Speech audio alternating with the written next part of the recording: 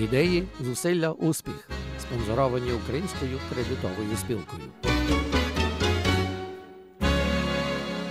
В п'ятницю 6 листопада на інтернеті відбудеться показ «A Canadian War Story» про участь канадських українців в рядах канадського війська в Другій світовій війні. Сьогодні від режисера Івана Паскевича почуємо про дискримінацію тих часів та про участь українців в повітряних силах канадського війська. Ladies and gentlemen, welcome to Kontakt, and we have a pleasure of introducing Mr. John Paskievich, the producer-director of A Canadian War Story, to be on screens on Friday, November 6th. So welcome to the show, John. And could we start with the issue of discrimination, which was an issue during the First World War, and to what extent was it an issue during the Second World War, the time that your movie is dedicated to? Sure. At the time of the First World War, there was severe discrimination against Ukrainians who were born in the Austrian-Hungarian Empire. In the First World War, Austria was the enemy, and so because so many Ukrainians were born in Austria, that they were considered enemy aliens, and so there was severe discrimination. Many Ukrainians were interned in camps, and also Ukrainians who had been citizens for less than 15 years, they had their citizenship revoked. So the discrimination around the time of World War I was very, very, very strong.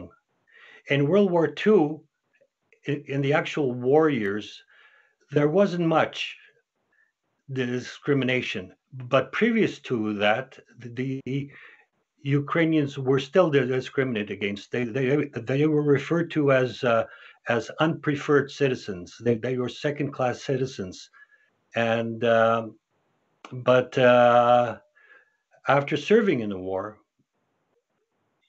Ukrainian Canadians, for the first time during their stay in Canada, were respected as, quote, real Canadians.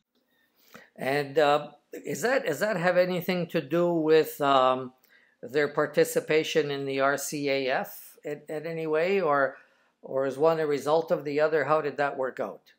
Yeah, it wasn't specifically in the RCAF. It was in all the armed services. The Ukrainians had the highest enlistment percentage of any ethnic group outside of the British. And that includes the Navy, the armed forces, the armed forces, the Navy, Air Force, and Army. And how is all this? How are you reflecting all this in your movie?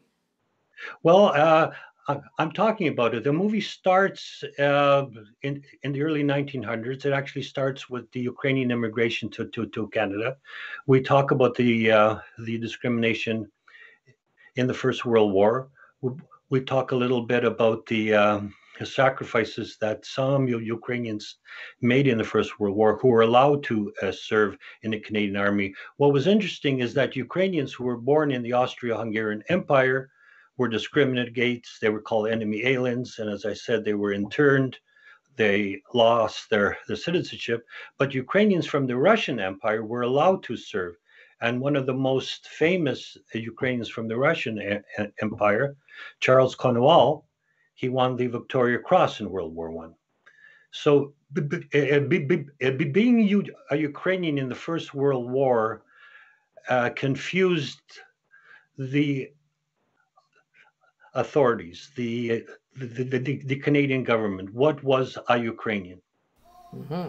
And you mentioned that one of the focal points of your movie is the participation of Ukrainians in the Royal Canadian Air Force. And could you tell us a little bit about that and why you feel that is significant? Well, a lot of Ukrainians participate in the RCAF because the prairies were the training sites for all of the Commonwealth. Airmen from all across the Commonwealth, Australia, India, New Zealand, and Britain.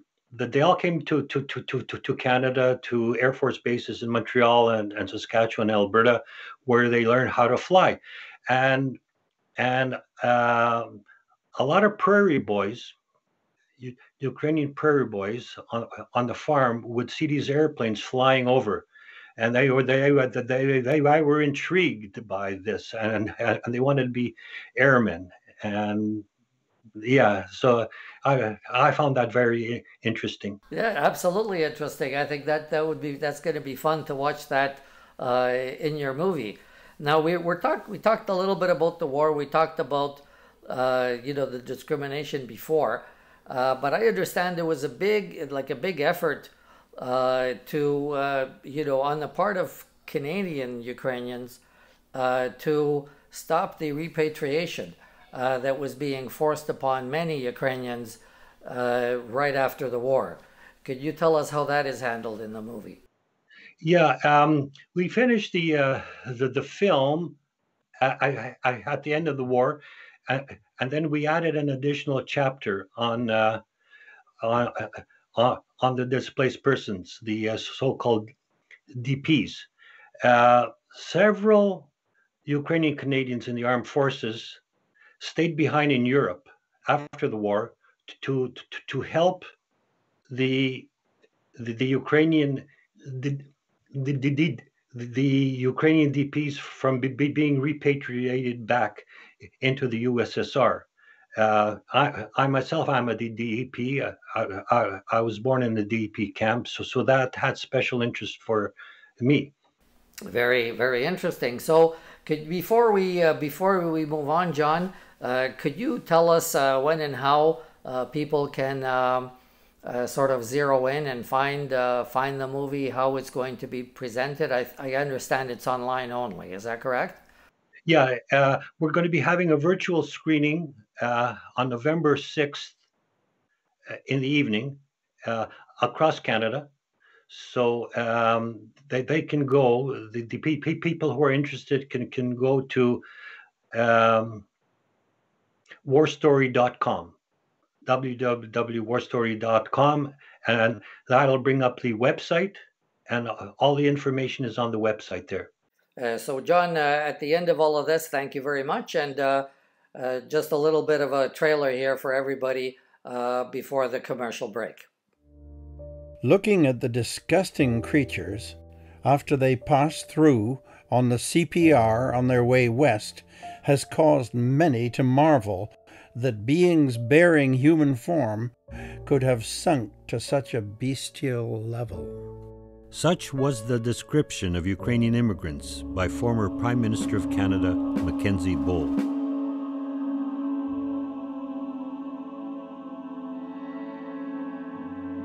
In 1939, Canada went to war against Nazi Germany. Ukrainian Canadians, despite being regarded as second-class citizens, enlisted in great numbers to fight for Canada and the British Empire. We had boys from every province in Canada. We escorted the convoys like a mother hen. We were on the lookout for German submarines. We would fly at 20,000 feet. The German shells had a 20-second fuse from the time that they were launched. They didn't have to have a direct hit. They would have a killing range of 100 yards. I was a medical assistant in the RCAF. I used to have nightmares that a dead body was under my bed. After a while, these dreams of dead bodies stopped, and I got used to it all. The doodlebugs were very frightening. You'd see it flying, and when its red light went off, it went straight down. You had no time to get away. Of my detachment, only 4 returned. I lost all my closest friends. When I saw them being killed, I wanted to get killed with them too. Such sorrow gripped me.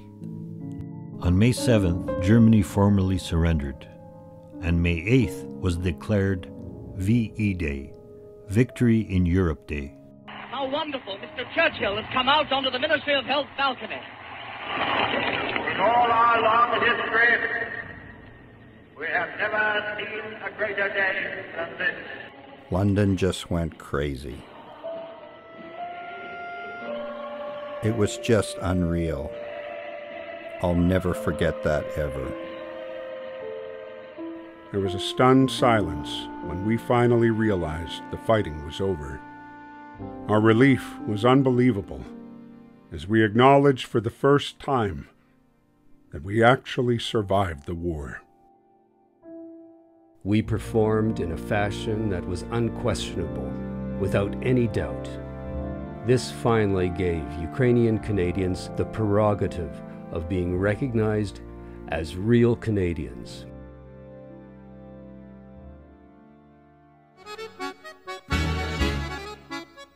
Ідеї, зусилля, успіх. Спонсоровані Українською кредитовою спілкою.